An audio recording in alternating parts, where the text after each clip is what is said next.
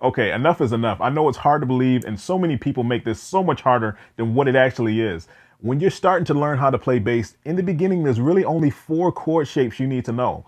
We're going to be talking about that coming up.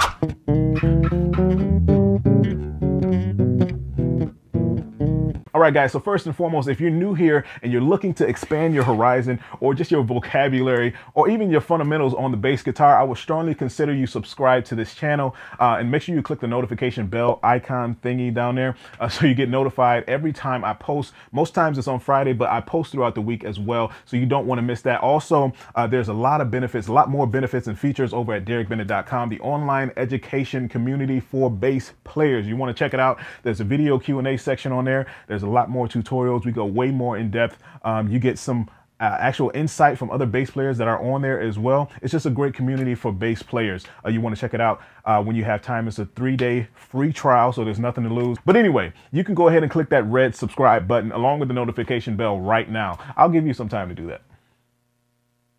So we're going to jump right into it. This lesson can be for beginners. It can be for intermediate. If you haven't learned chords yet, if you have no idea how to play chords, how to structure chords on the bass guitar, that's what we're going to be talking about right now. Just 4 chord shapes. Just 4 chord shapes. All right. So, and if you haven't learned the major scale, I strongly suggest you learn the major scale because that's what we're going to be basing this off of. So the major scale, I'm going to play this in C, just simpler to have no, sharps or flats at all. So I can explain it to you guys easily. First chord we have is a major chord.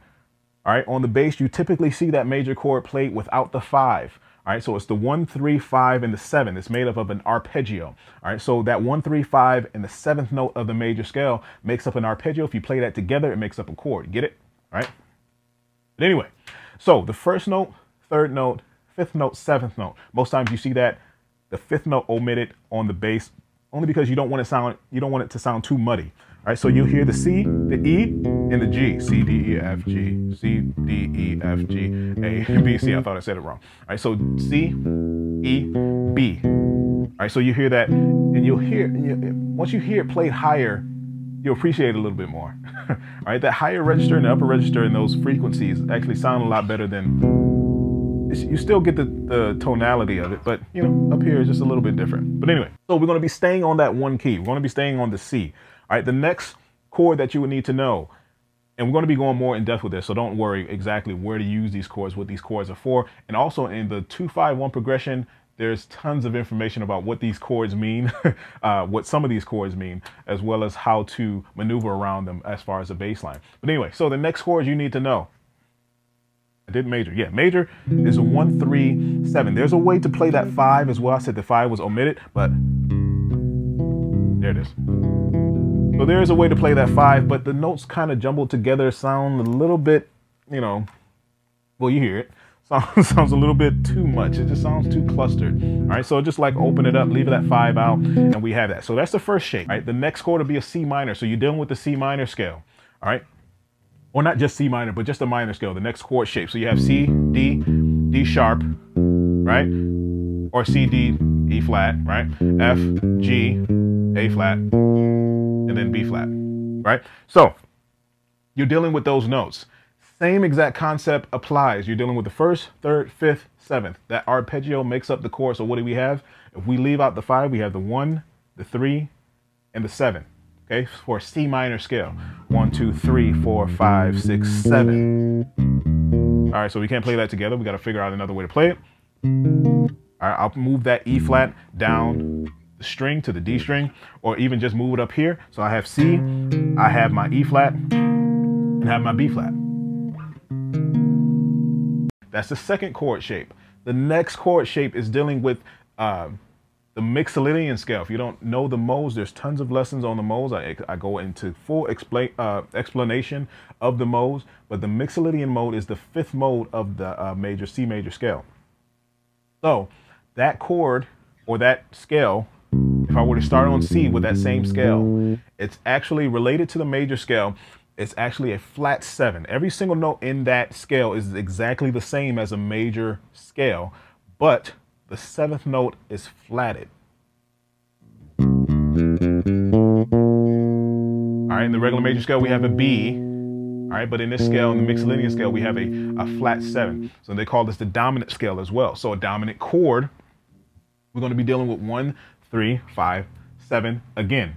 Same thing for every chord. So first note, third note, then the seventh note, remember, was flat. There we go. All right, you have that bluesy, same exact chord. All right, here goes upper register higher. So I'm playing this on the 15th fret on the C. All right, if you didn't know where I was at. Okay, so, and then you want to play that index, thumb,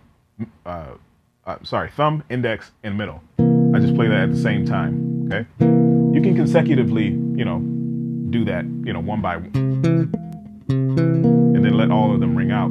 But either way is fine for this instance. Okay, so that's a dominant chord. So you have that flat 7. You have a major third and a flat 7. You know, so it sounds a little bit weird. But in context, you know, it sounds pretty good. It's a really bluesy, jazzy chord. I actually really love that dominant 7 chord just because it's used so much in funk, jazz, blues. It's a very versatile chord.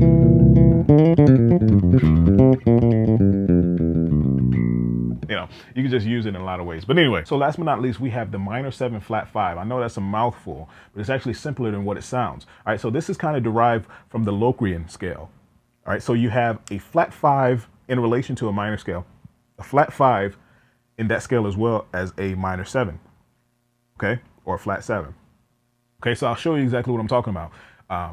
Now, Locrian is a part of the modes. It's a 7th mode. Locrian scale, if I were to play that starting on C, the fingering for that is 1, flat 2, right?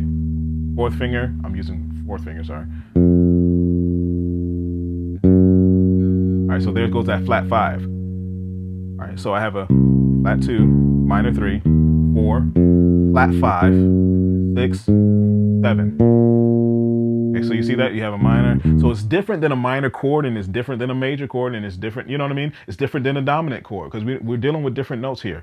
So that flat 5 makes the difference, okay? So what I like to do is I like to incorporate that 5 whenever I'm playing that minor 7 flat 5 chord, all right? Because it's right in the name of the chord, minor 7 flat 5. It gives you 2 of the notes that you're actually supposed to be playing, minor 7 and a flat 5, you know? So that gives away the actual chord, the notes in the chord. So what we're going to be doing is we're going to be playing, instead of 1, 3, 7, we're going to be playing 1, 5, 7. We're going to leave out the 3.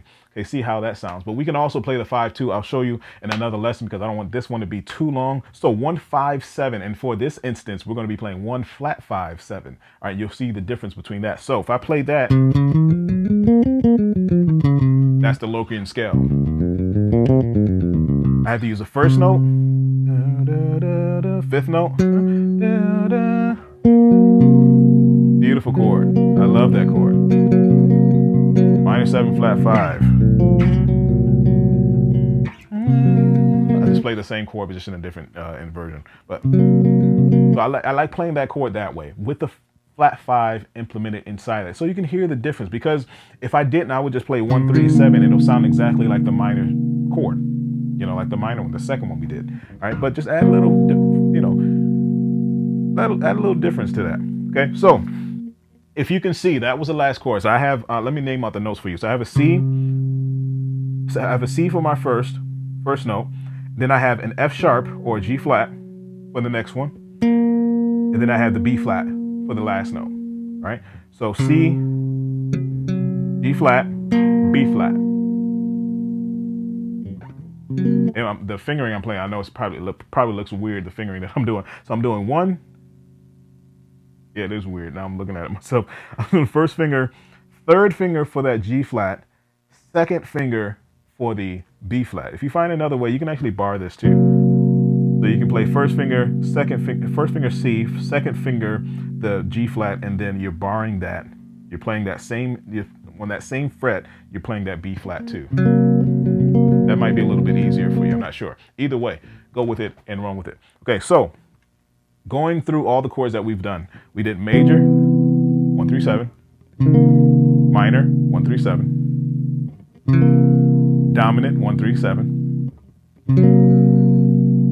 minor 7 flat 5, 1 flat 5, 7. Okay, so those are the difference between those chords. You'll hear those a lot. You can play a whole entire song with those 4 chords. So that's why I said those are probably the only 4 chords you need to know in the beginning. There's tons more chords out there, trust me. But those are the fundamental chords. Those are your backbone chords. Okay, so you have major again, minor, dominant, and then minor 7 flat 5. Okay. So like I said, I'll be going more in depth, and there's going to be a continuation to this. I don't want to make this lesson too long, or this tutorial too long. So I'll be going more in depth on how you use these chords. I only play them in one key, but I'll go in depth on how you use them and jump around the modes to create a song. So we're talking about some song composition as well on the bass, so you can start playing chords, or even playing behind yourself, backing yourself up with some chords on the bass. I love playing chords on the bass. I think they actually help you so much to where your positioning is, and I learned bass with just shapes. So the shapes actually help me out. You know, it shapes me out exactly. The shapes actually help me out, so I know exactly what that chord shape is. Even if you move the key, it's going to be the same thing. Major 7, major 7, major 7. That actually sounded pretty nice. But anyway, make sure your notes are coming out clean, clear, and precise. And until next time, been sitting down too long.